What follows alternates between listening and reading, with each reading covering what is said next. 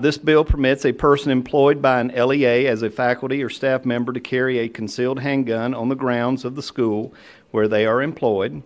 However, the requirements to carry, they must possess a valid handgun carry permit issued by this state, must be fingerprinted by the appropriate law enforcement agency, must pass a psychological evaluation, it must have written authorization of the chief of the appropriate law enforcement agency, it must complete a minimum of 40 hours of training specific to school policing that has been approved by POST. This must be completed each year to retain the authorization. I do not think that it's the responsibility of teachers in our state who have taken the oath to educate our children to now become law enforcement officers too. No doubt about it that we want our schools to be safe, and I will be the first to join you in any efforts to keep our students safe. But this is not the way of putting that burden of responsibility on teachers. Members, earlier this session I presented legislation before the Education Committee and talking about how that we have 1,868 public schools in Tennessee, and 1,302 of those schools have SROs, but that leaves 566 schools across the state that do not have an SRO. Senate Bill 1325, as amended, is a permissive bill between an LEA and the chief of the appropriate law enforcement agency with a MOU, a Memo of Understanding. I've worked with the Department of Safety, TBI, Tennessee Sheriff's Association, and the Tennessee Chiefs of Police Association on this legislation, and it is my understanding that they are all neutral, and in fact they've even stated that this is the best piece of legislation that has come forward relative to this issue. My question to the sponsor is, say for example, a student gets a hold of a gun that a teacher possesses, and they've done all the training that's described in your bill. What is the course of action to hold anybody accountable if a school shooting happens based on a gun that was taken from a teacher? Senator Bailey. Thank you, Mr. Chairman. It would be the same as if a gun was taken from an SRO officer. Senator Lamar, any follow-up? Thank you, Mr. Speaker. My next question is it the expectation that a teacher intervenes with the weapons that they have if a mass shooting or some sort of violent event happens within the school? Senator Bailey. I'm sorry, Mr. Chairman, could she repeat that question? Senator Lamar. Sure thing.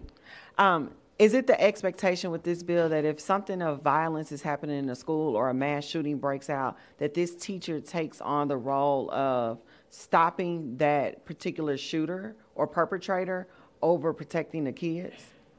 Senator Bailey. Okay, thank you, Mr. Chairman. So in working with all the departments of safety, sheriff's departments, chiefs of police, TBI, the reason that we're requiring 40 hours of training prior to them becoming someone that can carry concealed inside the school is that they would be being trained to interact or intervene in the event that a shooter came onto the school grounds, just the same as that SRO officer. So in other words, this person is going to be training right alongside law enforcement as someone to know how to interact. Also, being the sheriff or the chief of police, whoever has jurisdiction over that LEA, they would know who that designated teacher is. That would be part of their safety plan as they went to respond to, say, a shooting or an intruder incident taking place. So they already know who the SROs are. They would also know who the teacher is that's inside that classroom that would be carrying. Senator Lamar. Thank you, Ms. Excuse me. Thank you, Mr. Chair. Previously, we passed a huge budgetary amendment to give every school a SRO for safety reasons. Why do we need this bill? We've already funded for every school to have a SRO. Senator Bailey. Thank you, Mr. Chairman. So Senator Lamar, in my opening remarks, I made the statement that there's 1,868 public schools in Tennessee, K through 12.